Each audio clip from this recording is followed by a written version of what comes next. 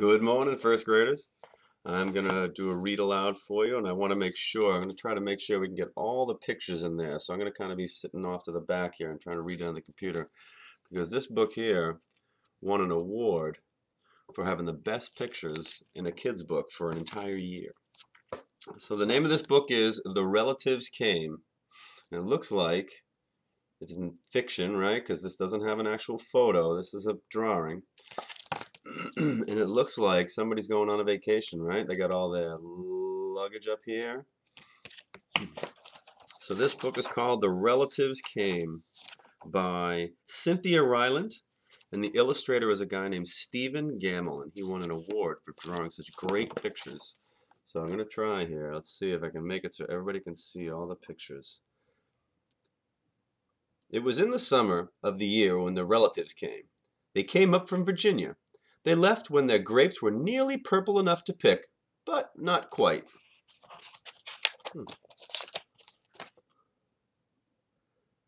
They had an old station wagon that smelled like a real car, and in it they put an ice chest, which is like a cooler, full of soda pop and some boxes of crackers and some bologna sandwiches, and up they came from Virginia.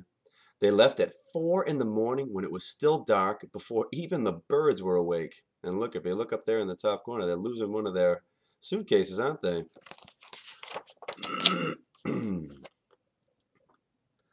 They drove all day long and into the night, and while they traveled along, they looked at the strange houses and different mountains, and they thought about their almost purple grapes back home. They thought about Virginia, and they thought about us, too, waiting for them.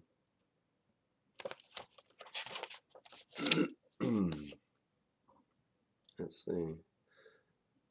So they drank up all their pop, and they ate up all their crackers, and they traveled up all those miles until finally they pulled into our yard. Oh, look, and they drove right into the fence.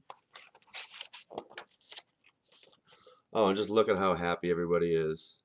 Hugs and kisses and handshaking and smiles and laughing and running to meet each other. Then it was hugging time. Talk about hugging. Those relatives just passed us all around their car, pulling us against their wrinkled Virginia clothes, crying sometimes. They hugged us for hours. We were very happy to see each other.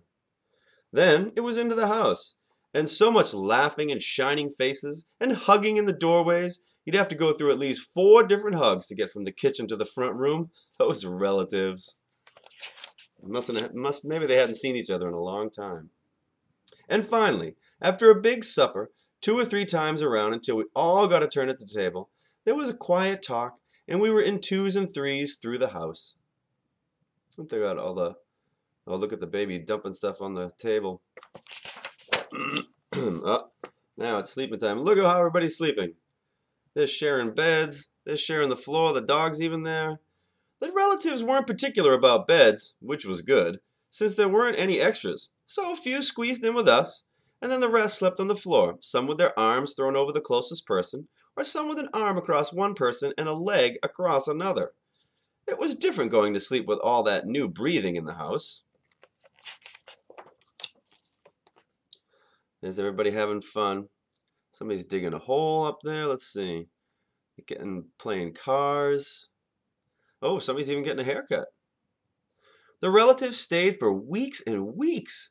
They helped us tend the garden, and they fixed any broken things that they could find. Very nice of them. Here they are, repairing the fence, playing some music. I love it. The banjo and the fiddle and the stand-up bass. They ate all of our strawberries and melons, and then promised we could eat all of their grapes and peaches when we came to Virginia.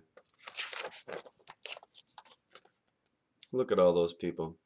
But none of us thought about Virginia. We were just so busy hugging and eating and breathing together.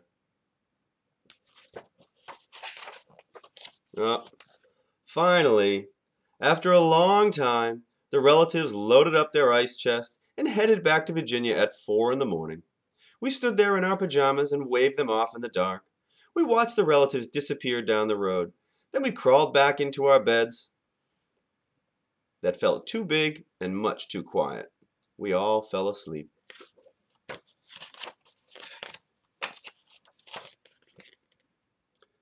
And the relatives drove on all day long and into the night, And while they traveled along, they looked at the strange houses in different mountains, and they thought about their dark purple grapes waiting for them at home in Virginia. But they thought about us too, missing them, and they missed us.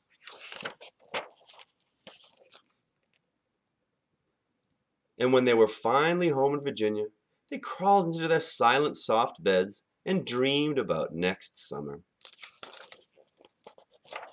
And look, there are the purple grapes all ready to be picked.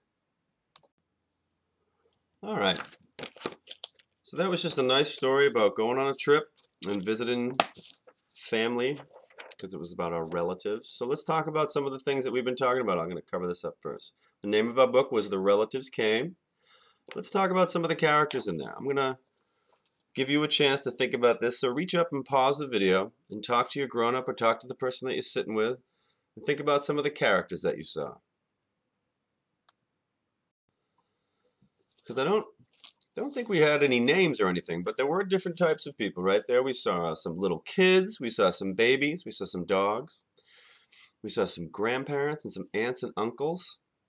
So next we can pause it and talk about the setting. Now there were a few places that were mentioned, so I want you to reach up again and pause this video and turn to whoever you're sitting with, or just think about this yourself and think about some of the places where all the action took place, where the people were, where they were doing things, when they were driving. Go ahead. And now finally, well, let's see. Some of the settings were Virginia, right? Because they were leaving Virginia. And then it was in the car. They had definitely a lot of action happen in the car. And then all the action that happened at their house when they were all sleeping in different rooms and playing outside and fixing things. So they were outside, they were inside, they were in the living room, they were in the bedroom.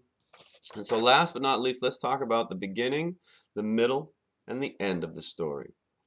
All right, so think about this. We've been talking about stories and having a good beginning and a good middle and a good end. So think about some of the things. Take a second and pause the video and think about what happened in the beginning, the middle, and the end of the story. Well, there you have it. You know, in the beginning, they got ready to leave, and they hopped in their car. The middle was the drive, and then the whole time together when they were at their family's house. And then at the end, everybody went home, right? And life got back to normal. All right, good to see you all. I hope you're doing okay with the new schedule. And we will be checking in from time to time. I think we're going to have some Zoom meetings set up so everybody can see each other. So keep working hard, keep doing your best, keep trying to keep your grown-ups happy, and we'll see you all soon.